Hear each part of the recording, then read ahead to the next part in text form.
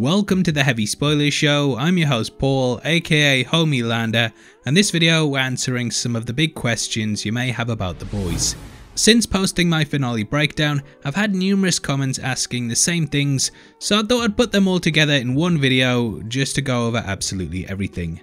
Now this includes whether Stormfront is alive or dead, what she said at the end, whether Vic can actually kill Homelander, and a lot more. There will be heavy spoilers here, but I tell you what mate, if you clicked on a bloody video about the ending of The Boys on a channel called Heavy Spoilers, you can do one as far as I'm concerned. Anyway, yeah, make sure you like the video, and don't forget to subscribe, as let's face it, it wouldn't be the worst thing that you've done. Anyway, with that out of the way, thank you for clicking this, now let's get into the video. Okay, so the first thing you probably want to know is, can Victoria kill Homelander? I know that because it's the thumbnail of the video, and also because I watch you as you sleep. Now, it's a pretty significant question, and one that a lot of people still wonder about, especially because they will likely be facing off against each other at some point. I've gone through both seasons in a big rewatch since the second one ended, and I think the first season especially drops several clues that lean towards her being able to. Now firstly, translucent is a big indicator of how the fight would go.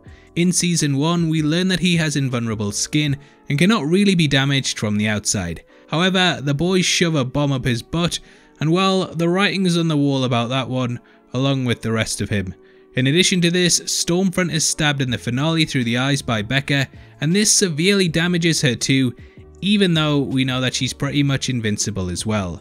So from this we can take that when it comes to soups, things like organs and parts not protected by the skin are actually very vulnerable. If you can get to them from the inside, then you can beat them, and this was also demonstrated by Black Noir after he swallowed a pine nut.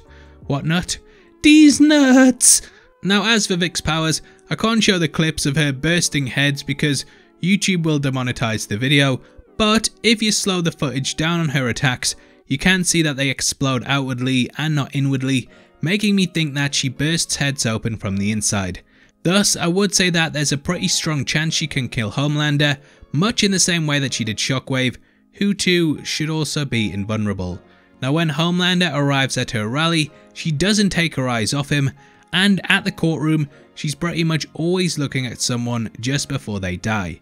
Thus, I would say that there's a pretty strong chance she can kill Homelander, but you know what, deep down, I hope he just lasers her before she gets the chance to. Now I've seen a lot of back and forth over whether Vic is working with Vought or not, but after a second watch through, it becomes clear that she is. Is that a question? Do we need to put this in a question somewhere? Is Vic with Vought? Yes, she is. Now firstly, she kills Raina to cover up the awareness that there's a coup from the inside. In the van, Huey and Frenchie ask who can explode heads like that, and we then cut immediately to her in Edgar's office. Edgar is watching her on a rival news network instead of VNN, and she also pretty much prepares Lamplighter's speech to help implicate Stormfront rather than the company. I told you Stormfront gave the orders, I just executed them. It wasn't easy. She also likely calls together the entire hearing in order to draw people out that will betray Vought. Vic kills Adana after it's discovered that he has sensitive information on the Seven, which could destroy the company if leaked to the public. In addition to this, we just have to look at the source material to see that she is indeed Vought and paid for. Yes, I know I used that joke on another video, I don't care. Though she isn't really anything like her comic book counterpart, he too was a political figure that Vought used to get into the White House so that they could have their products bypass laws. It seems like they're going the same way with Vic, and it's such a good twist that I didn't see coming at all.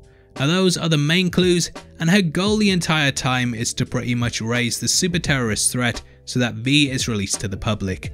As Edgar tells Butcher, this will raise the stocks at Vought and make the company so rich they can probably buy Amazon. As she tells Butcher, he's done more in regards to stopping Vought than she has, and this is true because she's basically done F all. I think this is why they don't mind losing Stormfront in the end, as she was pretty much just a tool to help fuel public hate and get things to a certain point. Beyond that, it's all politics. And speaking of Stormfront, the character did say some stuff in German for her final words on screen, and these translated to, "It was so beautiful, how the three of us sat there in the shade of the apple tree. Do you remember that day, Frederick? Chloe's arms out the car window. We found the perfect spot by the river, in the shade of an apple tree. It was the first time Chloe ate fresh apples. It was so happy. It was wonderful. I never wanted it to end. Now this is obviously referring not only to her daughter Chloe, but also her husband Frederick Vought. Because she's speaking in German, this is likely before the trio moved to America. There's some irony here, as at the time, the German forces were separating Jewish families in concentration camps, and both Stormfront and her husband were complicit in mass genocide. This memory is reminding us that though Stormfront seemed like a great person on the surface, she's actually just the worst. Yeah, I'm talking about how I felt about her in episode 1, yeah, not episode 5 or whatever. Now they do say that when you die, your life flashes before your eyes, and it is likely that Stormfront is just retreating to a happier memory before she passes away. But is she dead? Can we get some text on screen for that? And also for the German final words, like something like, what did she say in German? But put it earlier in the video, obviously. And never mind, look. Homelander does state that she has been neutralized and is being held in an undisclosed location. So she could indeed be alive and kicking if the creative team need to bring her back. However, what Vought tend to do in the comics when one of the characters die is that they cover this up and sort of create a PR stunt. Here they state that the hero died saving the world or something, and this is solely done so that the characters seem invincible, and it's also possible that they put that in place here so that the general public doesn't get any idea of revolting.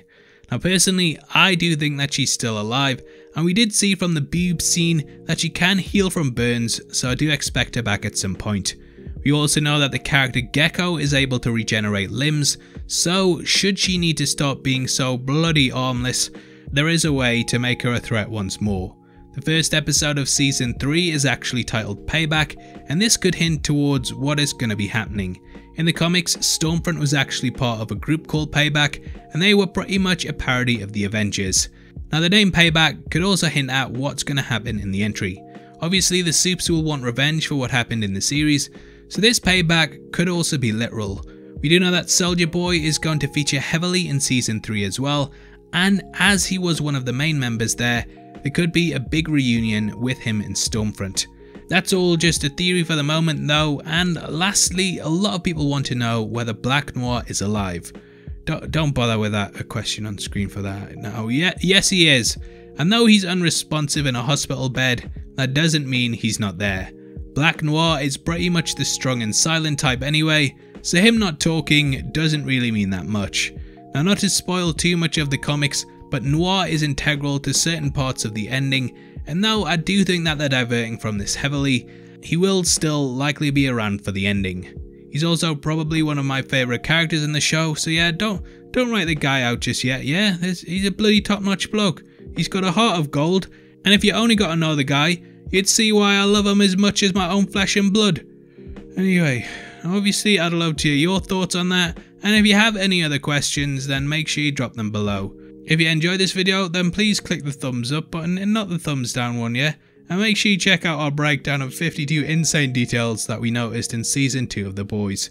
Don't forget we're also giving away 3 copies of the Marvel Phase 1 box set, and all you have to do to be in with a chance of winning is like the video, make sure you subscribe with notifications on, and drop a comment below.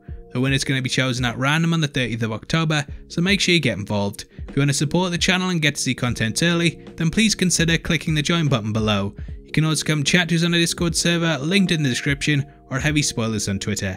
Thanks for making it until the end of the video. You've been the best, I've been Paul, and I'll see you next time. Take care, peace.